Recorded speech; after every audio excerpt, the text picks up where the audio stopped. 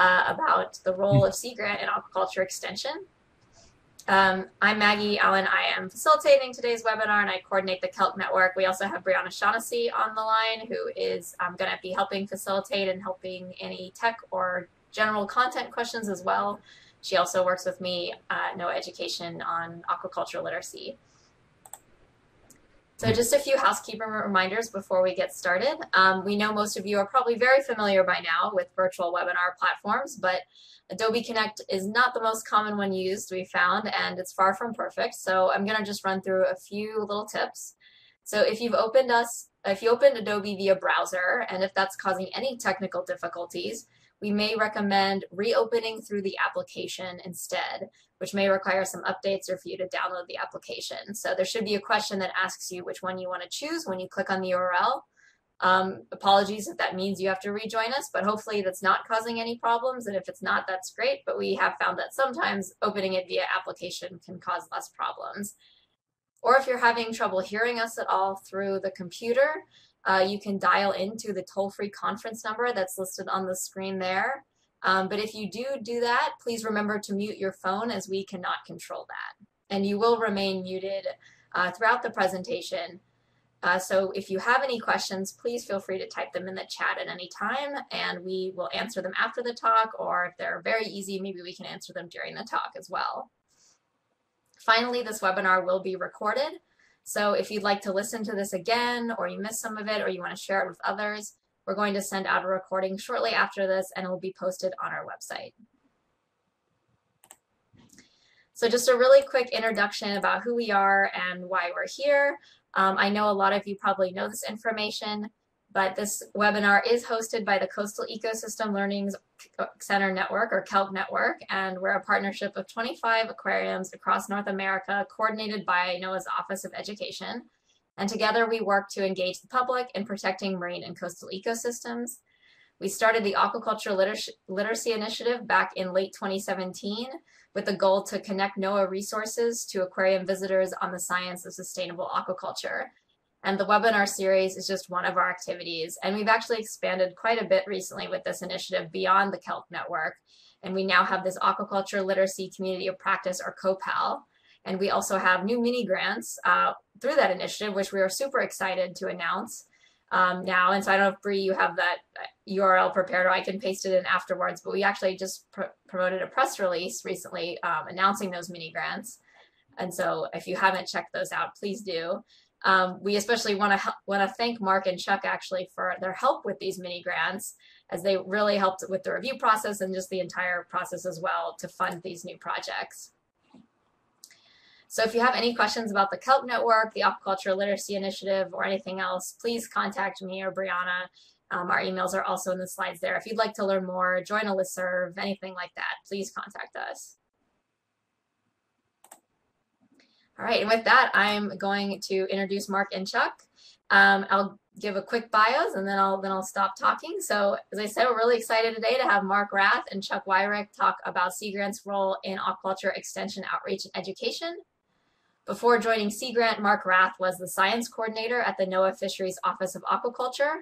And then before that, Mark worked in several sectors of the aquaculture industry, including food and ornamental fish production, public aquariums, agricultural extension, and aquatic research models. He has a Master's of Science in Aquaculture from the University of Maryland, and over the years has worked with many species, including but not limited to menhaden, oysters, clownfish, sea urchins, African clawed frogs, and zebrafish. Chuck Wyrick brings decades of aquaculture science and industry expertise to Sea Grant. He's experienced in the culture of over 20 aquatic species and holds degrees from Texas A&M with a bachelor's in wildlife and fisheries science, a master's in Texas State in biology, and a PhD in animal physiology from Clemson University. Before joining Sea Grant, Chuck was North Carolina Sea Grant's marine aquaculture specialist, and in 2018, he was a founding partner of the North Carolina Shellfish Initiative. He also played a key role in helping the state's shellfish aquaculture industry identify losses and receive assistance after the passages of Hurricanes Florence and Michael. So with that, I'm going to stop sharing and hand it over to Mark and Chuck to talk about Sea Grant.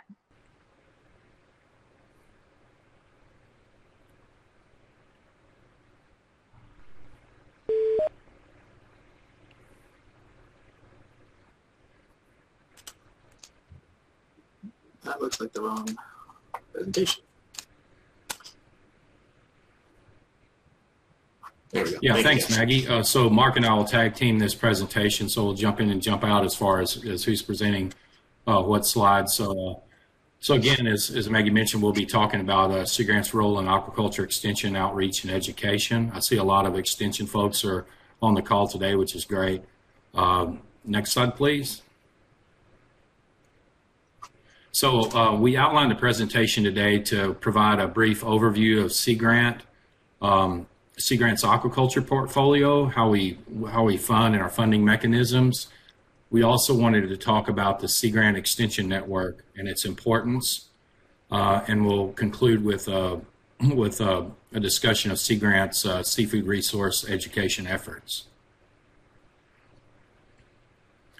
So first of all, a little bit about Sea Grant. So for those of you who don't know or are not that familiar with Sea Grant, the National Sea Grant College program was established by Congress in 1966. It works to create and maintain a healthy coastal environment and economy. That's the root mission. And we have 34 programs in all the coastal states as well as Great Lakes states and also U.S. territories. So we serve marine, primarily coastal, marine, and Great Lakes with our mission. Although we do interact with USDA, and that'll be continuing to support aquaculture as a whole going forward.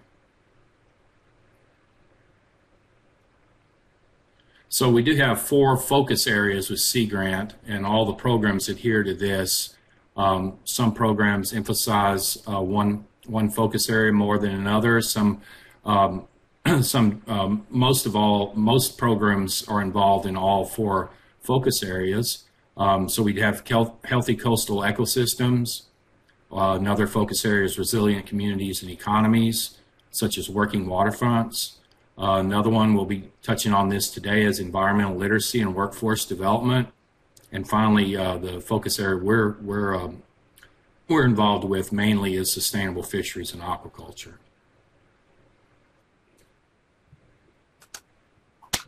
I'm going to jump in now and talk a little bit about how we spend our money, and specifically the aquaculture funding that Chuck and I are involved with.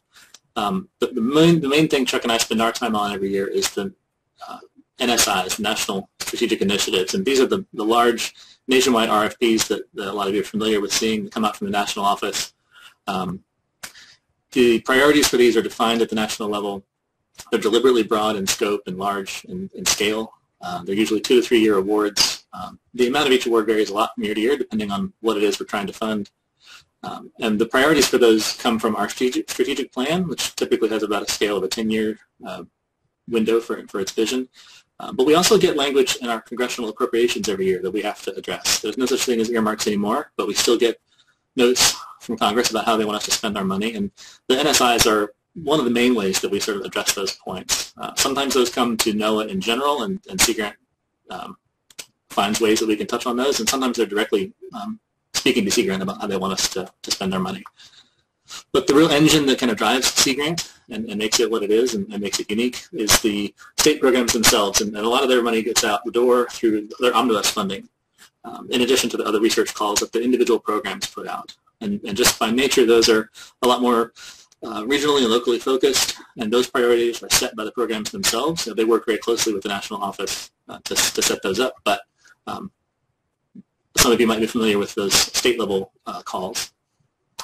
We also fund a lot of fellowships. A lot of you might be familiar with the Knaus Fellowship. That's kind of the big one, the flagship fellowship program, where we place graduate students in other offices around NOAA, graduate students that are nominated by the state program. So we place them in offices around NOAA, or we also send them to offices down on Capitol Hill to work with Congress directly. But we also have a lot more and more every year, it seems, some targeted fellowships, and I'll talk about one of those specific fellowships later on. Special projects are kind of, one-off is not exactly the best way to describe it. That makes them sound a little scattershot. But they're the little bit kind of quick turnaround, maybe more narrowly focused, maybe smaller scale projects that don't get included in the NSIs or in the state programs. We might have a need that pops up unexpectedly, or we might have a smaller scale effort we want to put out, and we'll just do a single special project competition for something like that. And partnerships are a big part of the way that we work. You know, we partner with other offices at NOAA. We partner with USDA, as Chuck mentioned. We partner with universities that don't have sea grant programs. There's a tremendous variety of partnerships that we can use to leverage our funding and to kind of diversify what we do and get a broader reach with the money that we've got. I'm trying to use my keys, but I've got to click the button. There we go. In terms of our aquaculture portfolio, which Chuck and I are responsible for at the national level, Sea Grant's been doing this for a lot longer than just about anybody else in the federal government, and definitely longer than anybody else at NOAA. We've been involved with aquaculture work for the last 50 years. The technology that has been developed through Sea Grant funding has benefited not just the U.S., but aquaculture producers all over the world. And one thing that's a little bit tough with Sea Grant is our funding has been variable over the years. Sometimes it's up, sometimes it's down. We've been happy the last couple of years that even though we've been getting zeroed out in things like the president's budget, Congress really likes our programs and really likes our work. And our funding for aquaculture has been pretty stable the last couple of years. It's been between 10 and 13 or $14 million a year for the last several years. And it's nice to be able to have that stability and predictability. In terms of how our portfolio is made up, a lot of the work that we do from the national office comes out as research to support industry work and extension for business support. So making sure they've got the tools they need to do their work and to make sure that they can successfully plan a business and run a business once they get it off the ground. Training for safety, things like workplace safety, things like seafood safety are a critical part of what we do. Talking a lot more lately about public education and working on perceptions of aquaculture and making sure people understand how the U.S. seafood system works. We also do some basic research, just the sort of baseline scientific research that you see at every university in the world, right? The sort of basic science that builds the foundation of some of these more practical things later on down the line. And research to operation, that's sort of the full encompassing concept of what we do. We start with the basic science, and hopefully we can get that into the hands of people that can make use of it.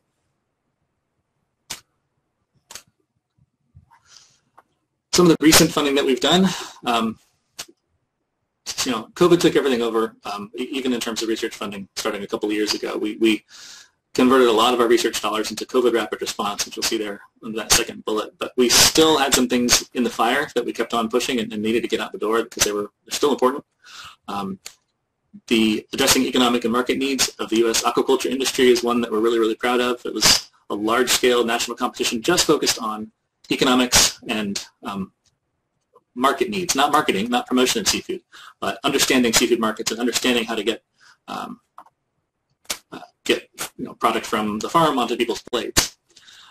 We also ran what we were referring to as the aquaculture supplemental, trying to help build capacity for aquaculture work out in the state programs. We get all this money from Congress.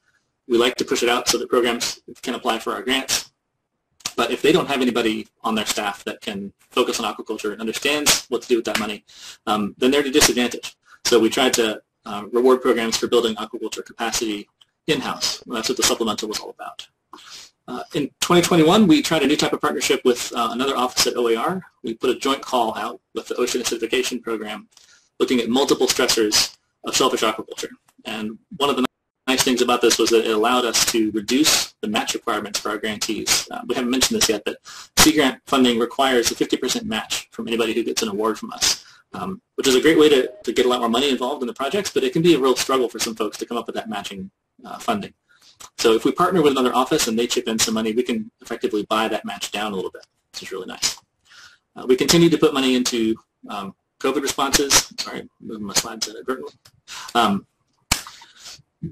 And then we also partnered with another office at NOAA that works with aquaculture spatial planning to develop an extension position specifically targeting the work that they do. So the National Centers for Coastal Ocean Science will be using this extension agent to help increase understanding and application of the specific products that they produce in that office. And that's what we're really excited about, and I hope that we see more types of kind of cross-line partnerships like that in the coming years. We're anticipating a couple more funding releases at the end of this year with our 2022 dollars, and we're not really allowed to say much about those until they actually go out, but I will pass it back over to Chuck for the next section. Thanks, Mark. I want to touch about and touch on the Sea Grant Extension Network. And so I'll have a couple of slides here to try to explain this for folks that are not that familiar with what Sea Grant does. And so one of the things that Sea Grant has that can be very proud of is the vast extension network. And I'm going to focus on aquaculture, and we're using the term seafood resources more and more, not just aquaculture, but fisheries and just to lump it all together, seafood resources. So these seafood resource specialists, these extension agents and specialists throughout the U.S. and its territories, the main thing that people often overlook is they wear many hats, and they provide what we like to call the boots on the ground experience or support.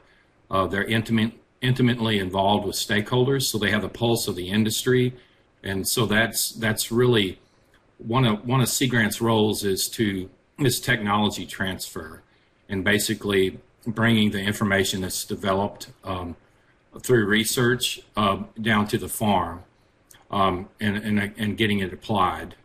And so that's one of the roles of the Sea Grant Extension Network with seafood resources.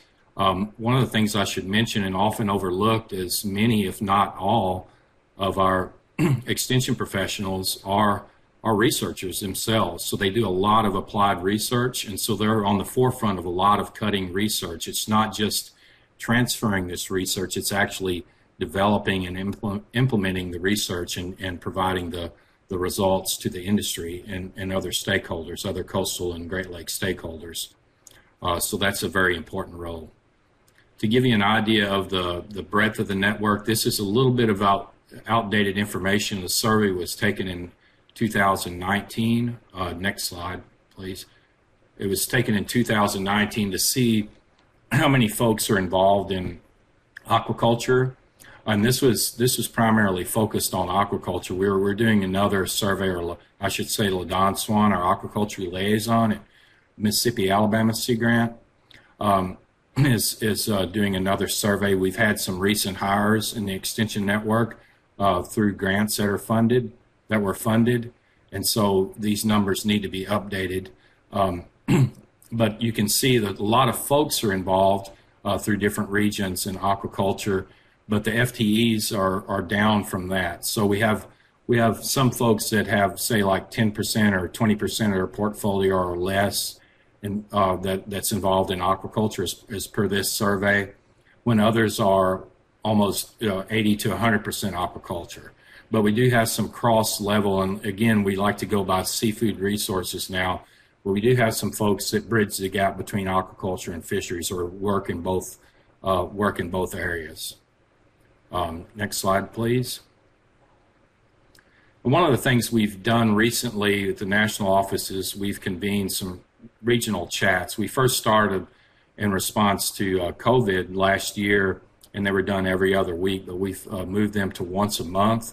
And our primary goal is to share information now, and also provide some program updates, provide national updates from the Law Center and others as well.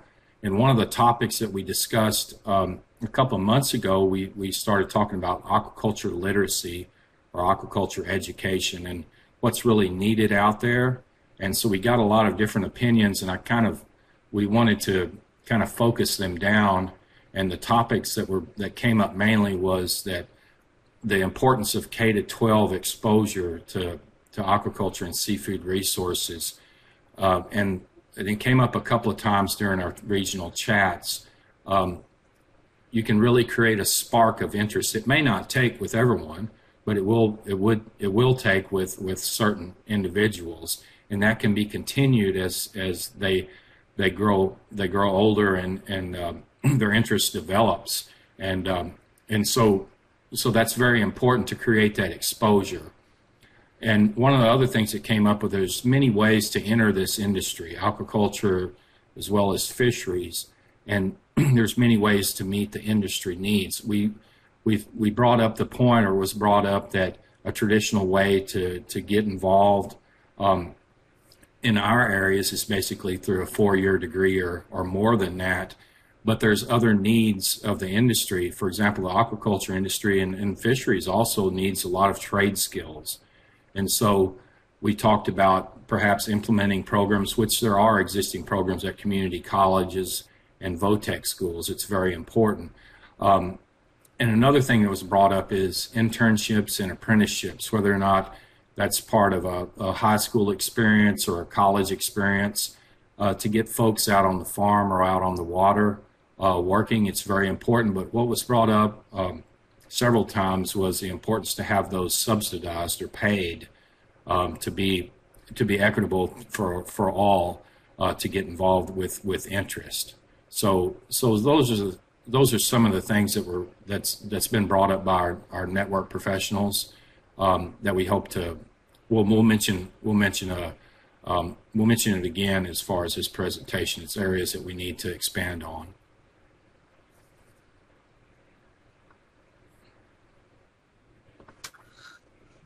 So I'll pick up for the next couple of slides. The next thing I wanted to get into was some of our more recent seafood resource education efforts. And these are not really in any particular chronological order, but I'll start at the top. The Virginia Sea Grant Program just recently created an aquaculture research fellowship, and this is one of the reasons I'm mentioning it is that we're hoping this will be modeled by other programs. The awardee that they selected wound up being assigned to the Milford Lab up in Connecticut as part of the National Marine Fisheries Service, and they're going to be working on aquaculture topics there. But it was a really pretty smooth process to set up, and we're excited about all the potential that it's creating for that individual and for the lab. There's a mutual benefit there within NOAA, in addition to the community where this person will be working. And we'd like to see that created at more than one program if we can possibly make it happen. I know all of you on this call are probably familiar with the literacy mini grants that Maggie mentioned up at the top. This was the first time we'd done something like this, or we were collaborating specifically on aquaculture literacy, and Chuck and I in particular are really excited about these.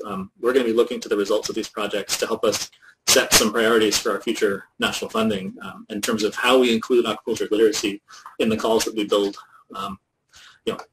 Will it be a specific literacy call? Oh, my slides are rolling again. This is very mysterious. How our attention towards literacy gets implemented, right? Is it going to be a specific call focused on literacy, or is literacy something we're going to be building in as a component to other topics? The next one I wanted to mention to you all is the program set up by Hawaii Sea Grant. This was sort of like what Chuck was talking about. This was focused specifically on K-12 aquaculture education. And they worked with teachers with some money they were awarded in 2019 to actually develop aquaculture curriculum, I believe specific to the Hawaii school system, and then to implement it in the classroom. And then the last one is something that, again, Virginia Sea Grant put together called the Aquaculture Ambassadors Program. It was also a 2019 award. This was focused on perceptions and public understanding of aquaculture, ideally leading towards more public acceptance of aquaculture. And they identified 4 people that they hired as aquaculture ambassadors. They focused on training them with aquaculture skills so that they understood how the industry actually works. They trained them on business planning, which is something that the industry needs a lot. We hear a lot of horror stories about people kind of cashing in their retirement to open up an aquaculture farm, and then it's gone in 12 to 18 months. So business planning is critically important. And they trained them on communication and outreach so that they could talk about what they learned, not just with people in the industry, but with people in the community where those industries exist. So we're really excited to watch that program as it develops, as it moves on. So as our conclusions, I wanted to point out that less funding has been directed towards aquaculture education efforts lately, at least from the national office. I think it's fairly safe to say that's true at the program level as well.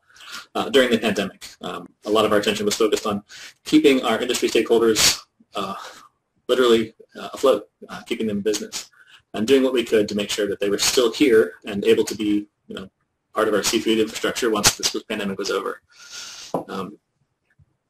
Overall, Sea Grant's efforts are focused both on public education, I keep mentioning perceptions and understanding, as well as industry education, right? And we talk about best practices, we talked about building new technologies and getting them in the hands of growers to make their farms more efficient and more sustainable. And I've talked repeatedly about business planning. The national office funding we've got a couple different masters, right? We always have to consider congressional direction, but out in our programs we can be a lot more regionally specific. We see an expanding need to increase aquaculture and seafood resource literacy, something that this audience I'm sure is very familiar with in terms of how important that is. And it can be done at several different levels. There's not a single target for that effort. It's really broad. And finally, our education efforts will translate to increased consumer awareness, understanding of where the seafood comes before it hits their plate, and it will also ideally help support our industry stakeholders. And that's all we've got. I don't know if Chuck is still on or if his video just crashed, but we are happy to take any questions you guys have. Thanks for listening. Yeah, I'm still on. I have no problem. Some markers in the. So I was muted. Yeah, but I'm here. Yeah, thanks so much, Mark and Chuck. Please feel free to type your question in the chat, and we can get to them. And I know maybe Brianna also had some follow-up questions, so Bri can come off mute if she wants. Not to put you on the spot. Thank you, Maggie. I see someone's typing in the chat, so as they kind of gather their thoughts for their question, can you speak a little bit more about the National Extension Coordinator position? Do you know like the timeline and some of the large-scale objectives that might be interesting to this group? Yeah, that competition, it was just formally announced nationally. So the start date on that was projected for September 1st. So it worked out with that. I do know that the coordinator's already been communicating with the NCOS team, and so that will progress. The timeline I don't have unless Mark has it handy, but that project will get underway. It's started now, so meetings will progress. Initial meetings this fall, and then it is a 4-year project. So yeah, that's that award was $600,000 over 4 years, and that's mostly going to support the salary for this person. But there is some programmatic funding associated with that as well. So Jim will have some money to actually do some work. There'll be some additional funds and support from NCOS as that position really gets rolling. The main intent of it is to sort of translate and help apply the products that NCOS is developing as part of their spatial planning work that they do. So they focus a lot on identifying fit sites for aquaculture, and they also develop spatial planning tools to help people look at the coastal ocean and identify conflicts and identify everything you need to have a good site based on what you're going to grow and where you're going to grow it. So some of those are really technical, and having somebody in an extension capacity to kind of teach people how to use them and teach people how to interpret the results that come out of them is really, really important.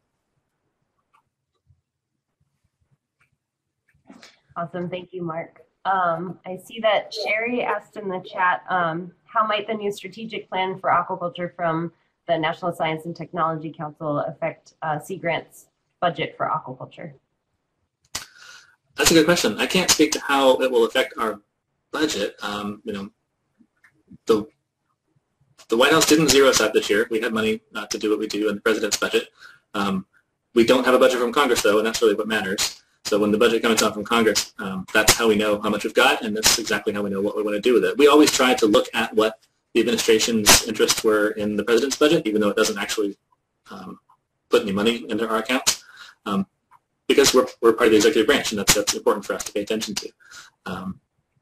But in terms of directly how the strategic plan will affect our budget, that's a difficult question to answer. What I can say is we were involved, NOAA was involved, and then everyone that works at NOAA on aquaculture was involved one way or another in contributing to that strategic plan. So there are no surprises in there.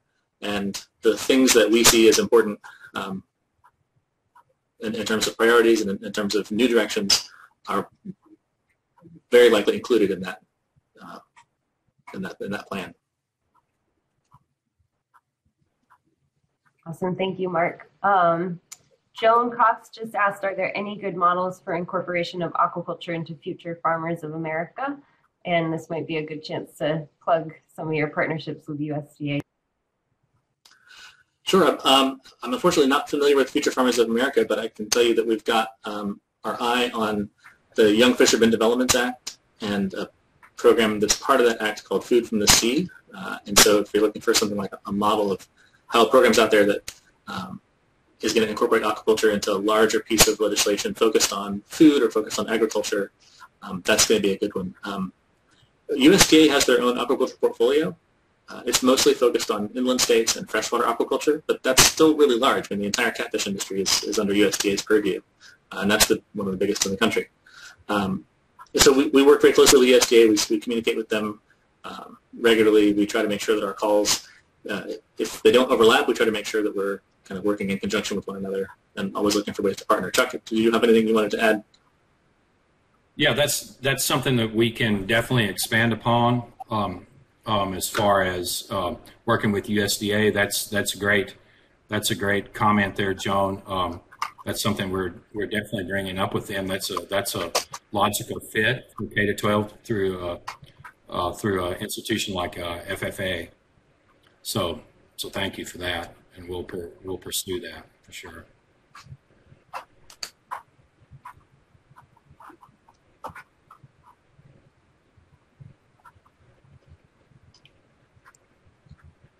I can hop in with more questions for both of you. So I'm wondering if you were to pinpoint, 2 or 3 topics that need some real help from environmental educators that are coming up as aquaculture kind of expands in the United States. Are there specific topics that come to mind, or are those more kind of regional?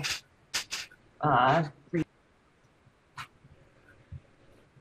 think one that is already got a lot of traction, but it's definitely needing a little bit. It's always going to need to be sort of repeated and restated. A lot of forms of aquaculture have really clear and clear-cut environmental benefits. Right? Everyone's concerned about pollution or escapes or other things they've heard in the media, mass media about aquaculture.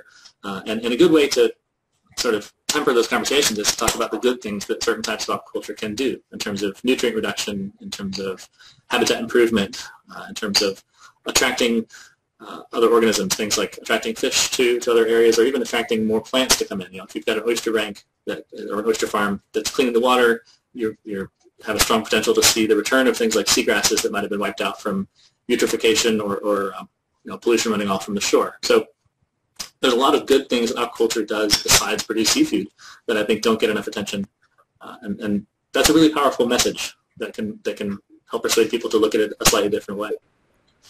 That's a little bit more of a harder sell for things like open ocean marine aquaculture, but those types of operations do also have some environmental benefits.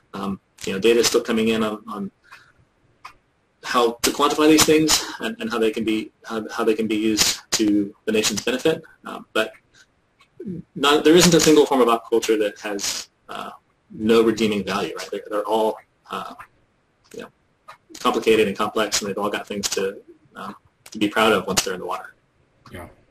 Yeah, I would add on, as mentioned earlier, I mean, one of the things about increasing aquacultural literacy, and I think that the member institutions of CELC, I mean, that's a great opportunity there to reach a lot of folks that might have misperceptions or just lack of knowledge on aquaculture going forward, and how it can not just, as Mark mentioned, be a source of food or other products, but it, in certain cases, can benefit the environment, also coastal economies and communities and culture going forward. So that story, again, there's a lot of misperceptions out there, and it's just because of the lack of literacy or just the lack of knowledge, basic knowledge of aquaculture. And we do see, I think, a lot of people's their perceptions on that is tied in with aquaculture and overseas that might not be sustainable, and that message has been perpetuated and it gets to them. But we have a great story to tell, I think, and it needs to be told, I think.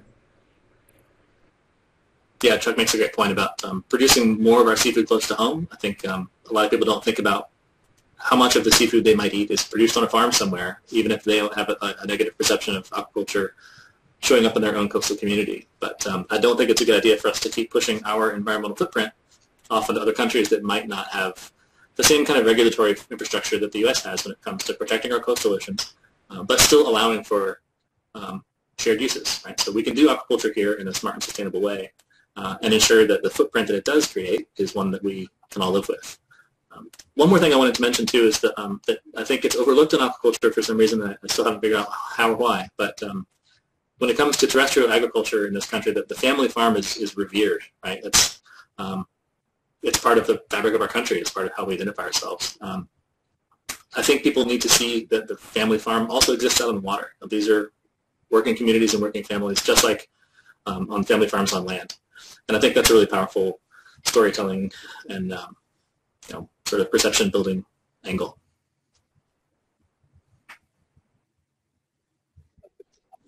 All right, thank you.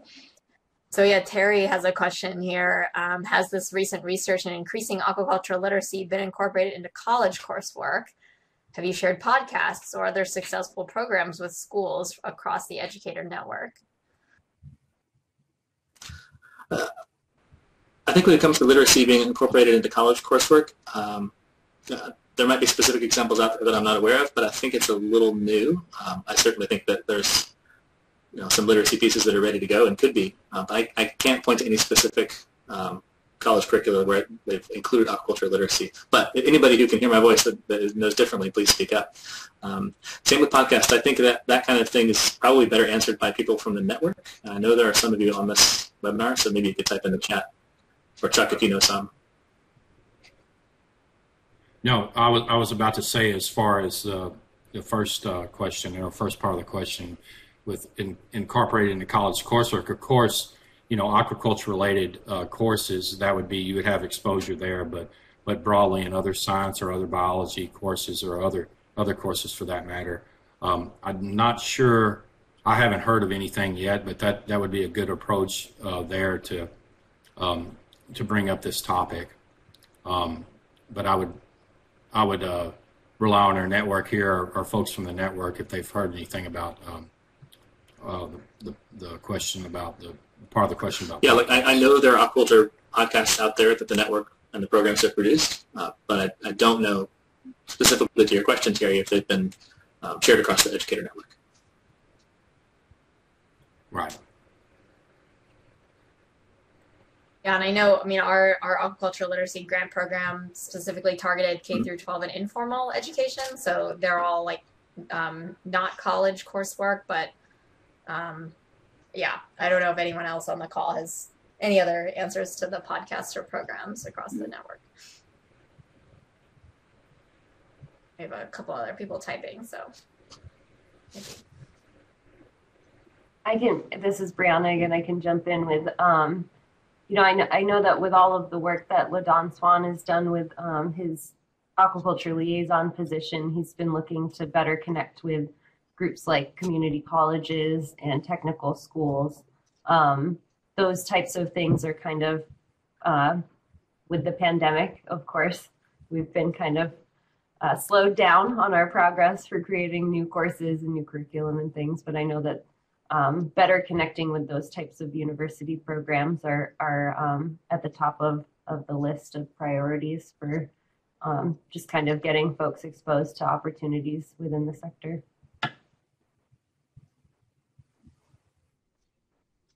I see a couple people chatting potentially from Southern California, so maybe they have some answers, or maybe it's a question. Yep. So Linda Chilton says the Sea Grant Educator Network has developed a subgroup focusing on aquaculture and sharing efforts with one another. So there are some community college and aquaculture programs as well. Awesome, thank you, Linda. Yeah, thanks for that, Linda. I think going back to it, as far as it's kind of not a fuzzy area, not a gray area, but they kind of overlap as aquaculture, literacy, or education and workforce development. So we're looking through the lens of the industry on their needs and what needs. We've mentioned this. What really we do have a need to identify the needs of the industry, but one of the obvious missing factors is as far as workforce development is what community community colleges can train through a 1 or 2 year program to focus on, they can focus on trades along with biology on that. So that's something I think will expand in the future as far as aquaculture literacy and workforce development, the role of community colleges.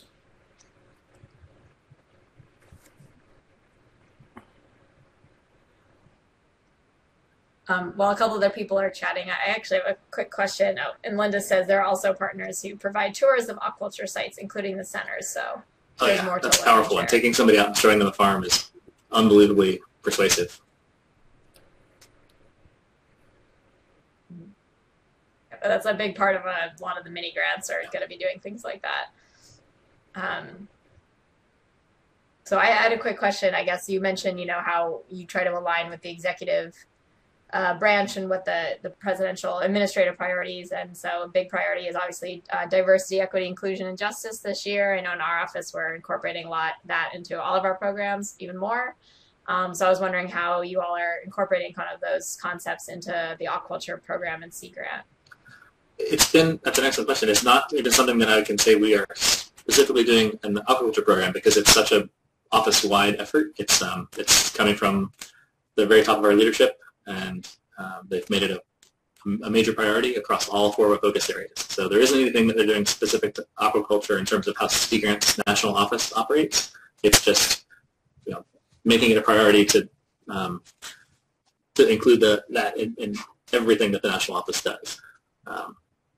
So that includes things that Chuck and I talk about, and things that we do.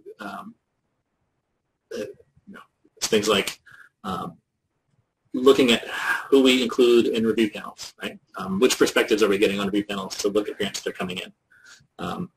What are the criteria for submitting proposals to the national office? It's not as important to me that you have credentials after your name as it is that you have a strong and solid perspective about what the work you're proposing is going to do for the community that you're targeting, for the place that you're planning on doing your work. So generally, and not in a formal way, but trying not to be stuck in some of the same old habits and patterns about how we decide what to fund or what to prioritize.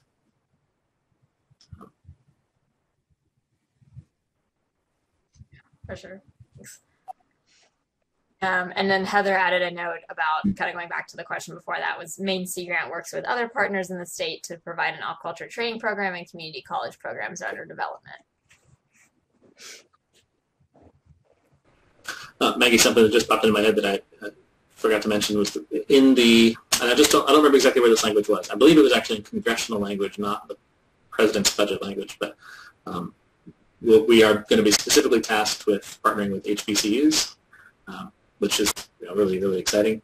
But I don't think that came from executive language. I think it actually came from congressional language, which means that it's going to be practically implemented, not something we've got to kind of go back and say, is there room to include this, right? It's something that we are going to strictly adhere to.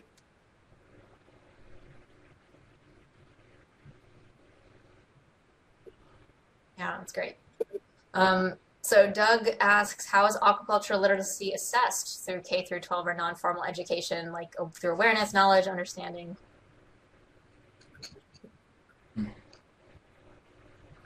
That's a really good question. It's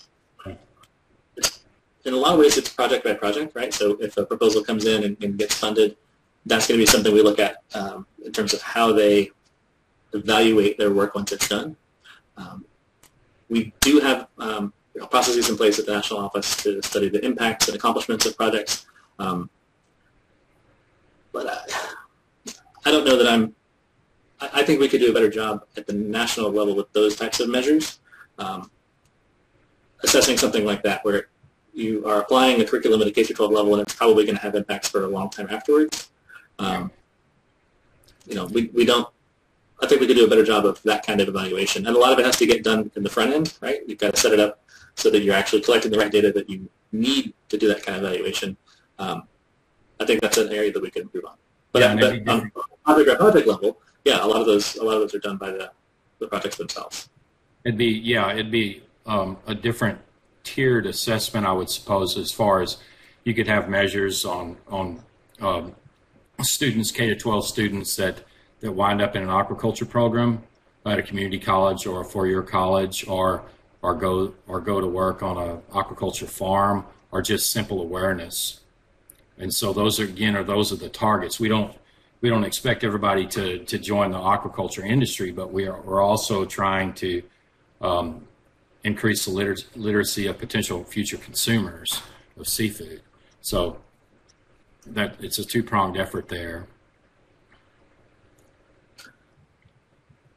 Right, and Heather says consumer awareness studies can be useful to understand the public's familiarity with aquaculture. You're absolutely right. I would be really curious to see if anything that we funded over the years has actually affected behavior change. Does somebody come up to a seafood case and make a different choice based on what they learned through one of the curriculums that were funded by Sea Grant?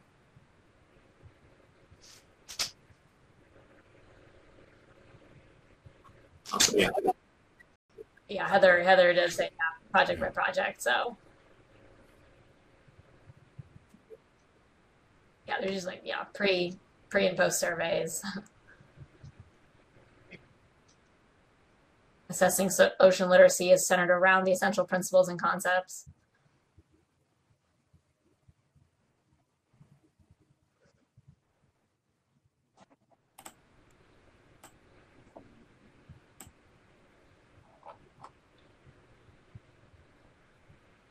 Yeah, a couple other people typing now too.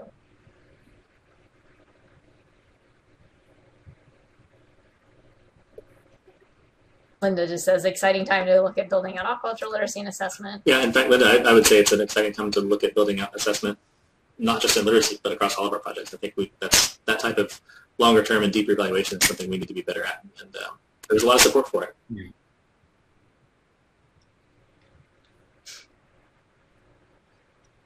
Yeah, maybe define principles and concepts for seafood resources assessment, like there is, I guess, for ocean literacy, kind of with their principles and concepts that you can. Yeah, exactly. So you got to know what to ask at the beginning so that you collect it along the way. Mm-hmm. Yeah, I was saying Brown is typing, but I feel like Bray might have some good insight from the projects that are funded now, and we'll see some results from them when they're finished.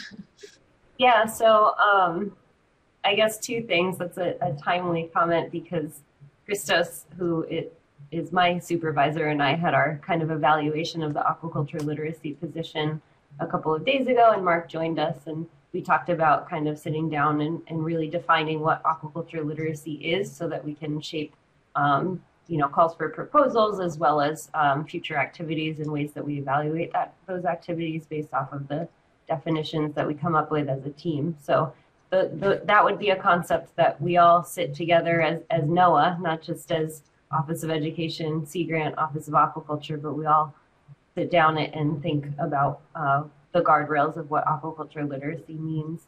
I will say Linda Chilton's on here. She's got, and I think I saw Mackenzie Nelson on here too. They've got a great project at Aquarium of the Pacific that's assessing how children ages 3 to 8 learn about seaweed farming using play-based activities. There is a great new game called Tiny Seas that is in development right now that's geared towards, I think, middle school age kids to teach them how to, through a video game, run a farm. And I think that there are metrics in place to evaluate how those kids are learning. And then we have a few other projects with the aquaculture literacy mini grants that are planning to kind of evaluate what audiences they reach and kind of the level of engagement that those audiences have throughout the program. And I think I can put into the chat the summary page for all of the 10 projects that are being funded for this year, but they just started.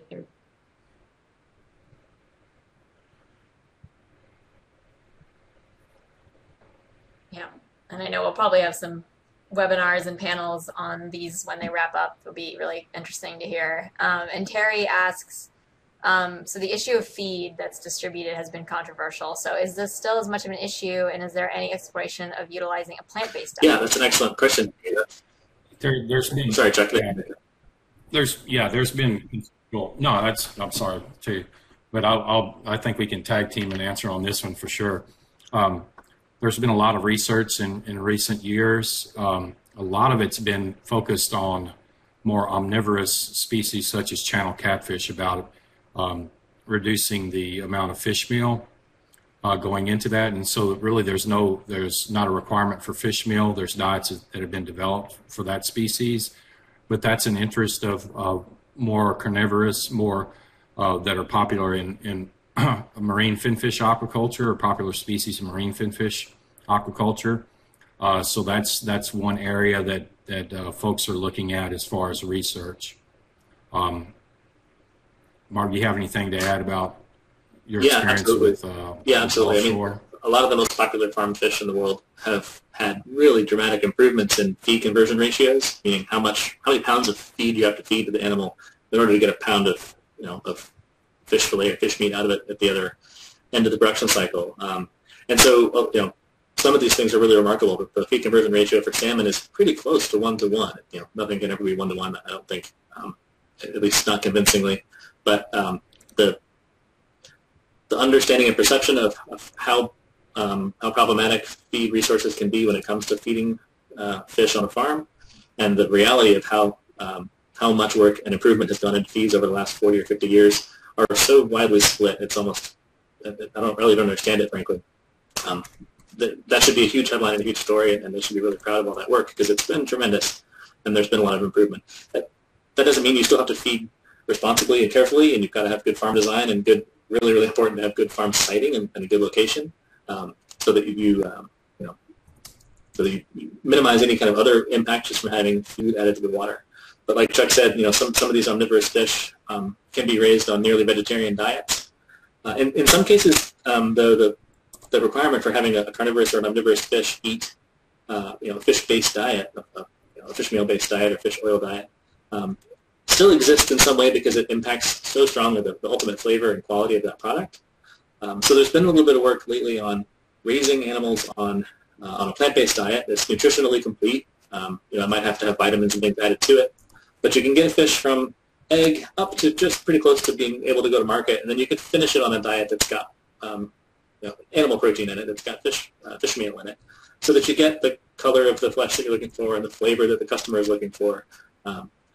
That's a really, really interesting approach too, because it would dramatically cut down on the total need, and it would just use it at the very end when it's kind of critically important to get the product to looking perfect before it goes off to be sold at the market.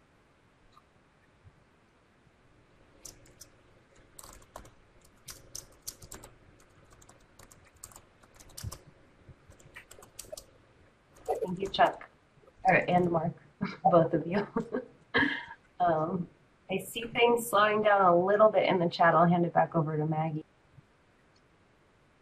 Yeah, I was just going to say I really appreciate everyone's comments. I think this was great. And, again, if you want to revisit any of these comments or the presentation, it will be available soon.